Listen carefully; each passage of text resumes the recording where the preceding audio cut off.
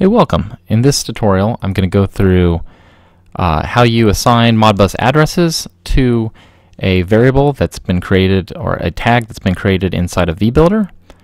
And then I'm going to go through the example from our Modbus Example page. It's a Visual Studio form that interacts with our PLCs using Modbus communication.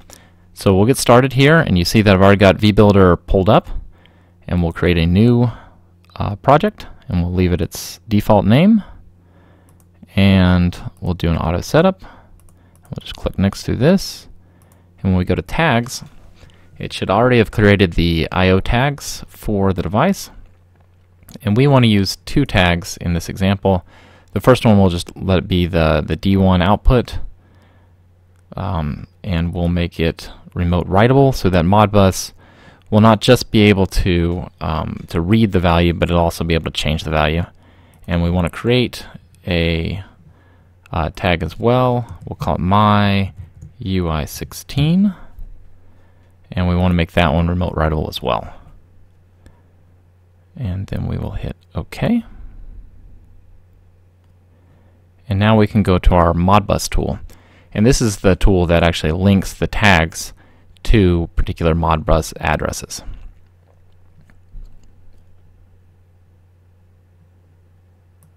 Okay, over on the left is where you assign bits addresses, and on the right is where you assign all other data types their addresses.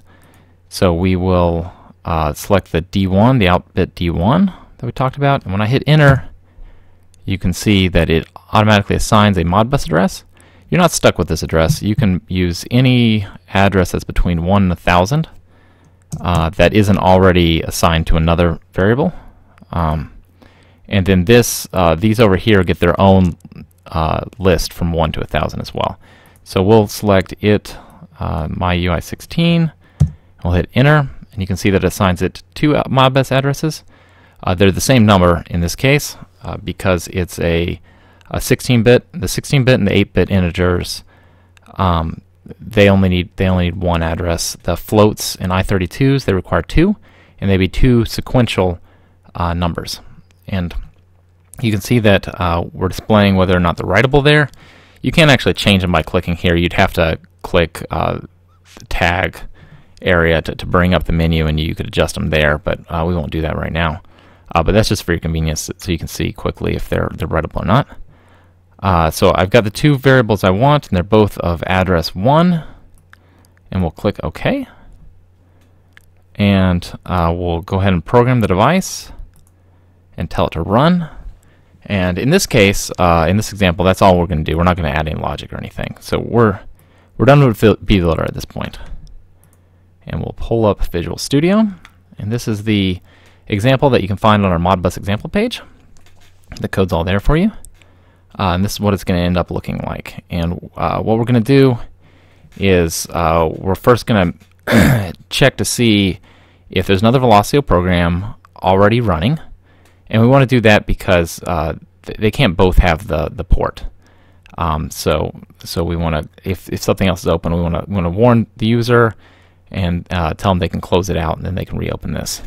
The next thing we're going to do is we're going to check the status of the USB port, and we'll display it here.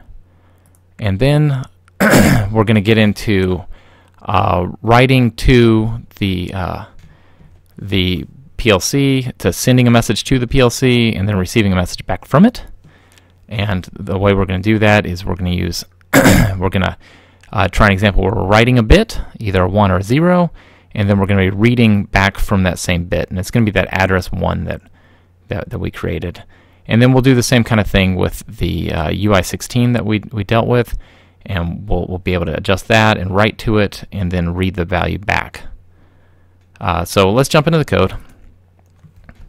Okay, so by double-clicking this, it brought me to the form load function, and this happens after the form is loaded. It does this, and what we're doing is we're checking the processes that are running on the on your computer to see if any of them have these particular names: vFactory, vFactor Viewer, or vBuilder. And if they do, we're going to show a message box and this is the text it'll give, and it's just warning the user that something else is already using this port, basically. Go ahead and close that before trying this. The next thing that we're going to do is we want to see if there's a PLC actually plugged into your computer.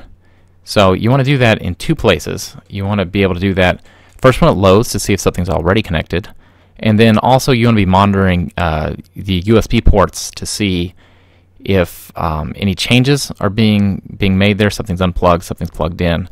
In that case, you want to see if your list is updated. So the actual function you're going to be calling is this check cons, and you can see this is inside the onload.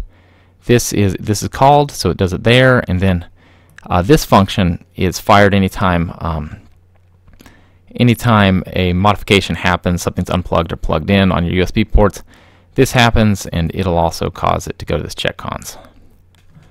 There's some support functions here. I won't go through all the details, but this is check cons. This is that function, and what it's basically doing is it gets a list of port names, and it's wanting to find the name Velociocom, and if it finds that, then it knows that it's got one of our PLCs plugged into it.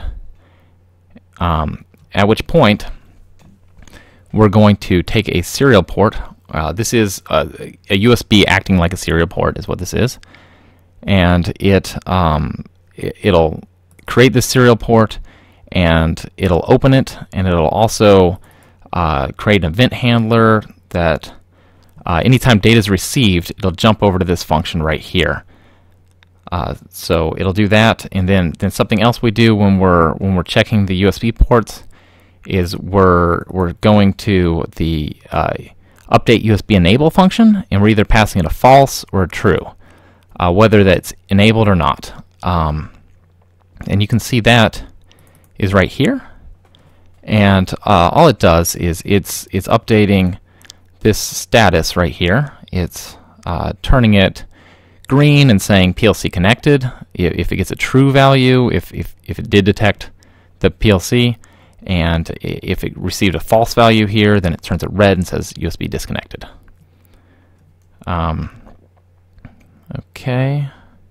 Okay, and then we've got this data received function, and that's right here.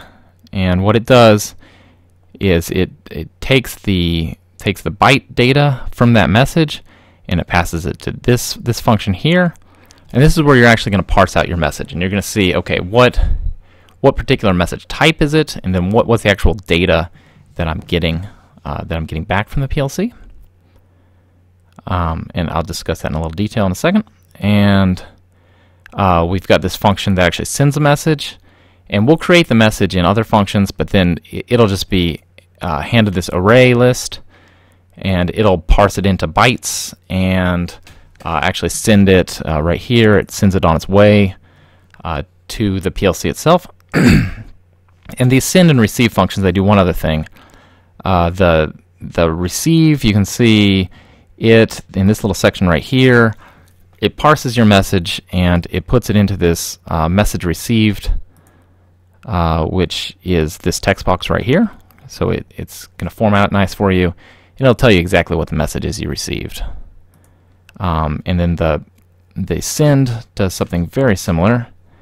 Right here, it parses it. Oh, and this is where it's actually sent to.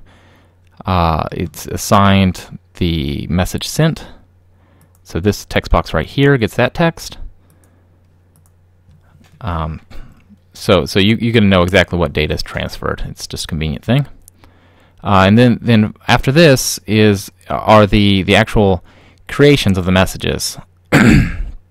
There's 4 of them we're going to go through here, and they happen based on you clicking buttons.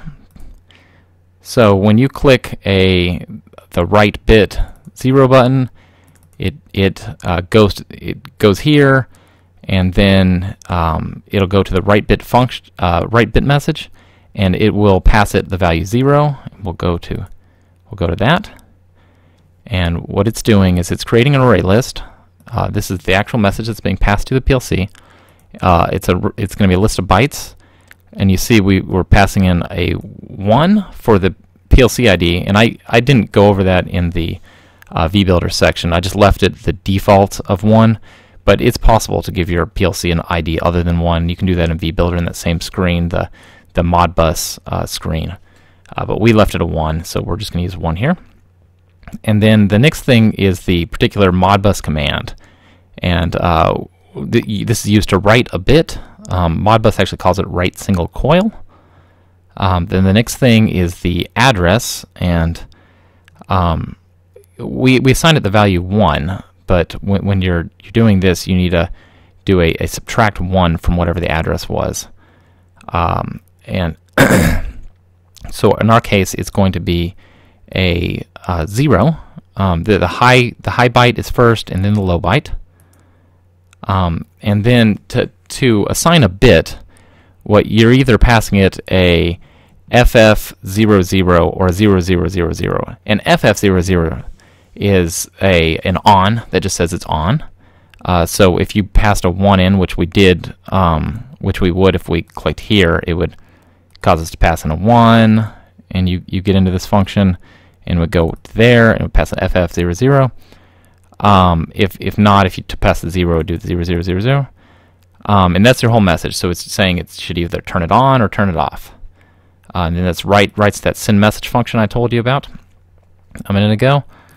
So we've just described both of these, and then the read function is similar. It's got its own function, and it's same PLC ID, and we're sticking with the default there. And the command is different. It's a 01, which reads a bit, or what Modbus calls read coil command. It's got the same address we were dealing with, and then you specify the number of contiguous bits. So we just want 1 bit. So we just tell it a 1. It's the high bit and then the low bit. And we'll go ahead and we'll run this example here. Take a second for it to start up.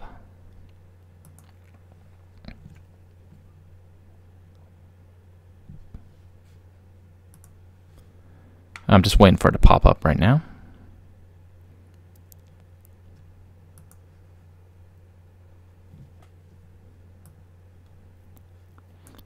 Hey, sorry. Okay, there we are. Okay, so we'll test this out. So I'm going to put a 0 in it, and because it's tied to the output, I can see the output light turning on or off, but obviously you can't there. So I'm going to check what the value is. So I'm trying to read that same exact address, and you can see when I put a 0 in there, just doing this doesn't change this value. I've got to actually read it back. You can see that's all working, and you can down here you get the values that were actually sent and received.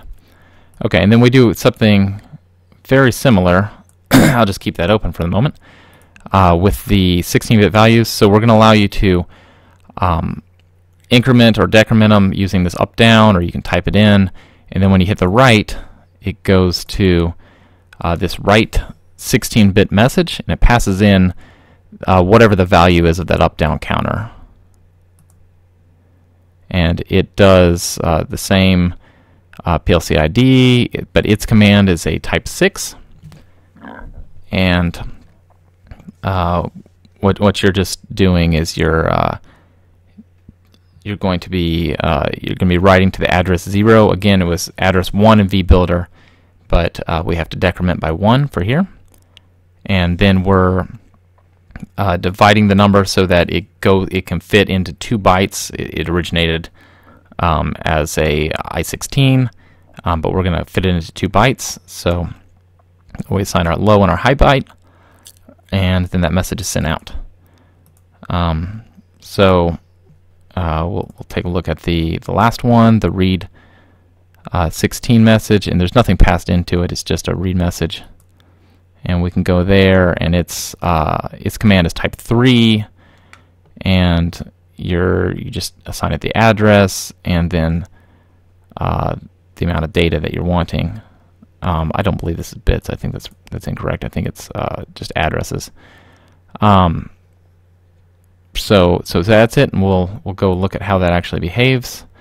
Let's just take a random number here. We can write it the value, and then we read it back, whatever it might be. So you can see you can access your data here. That's all there is to it. Let me know if you have any questions.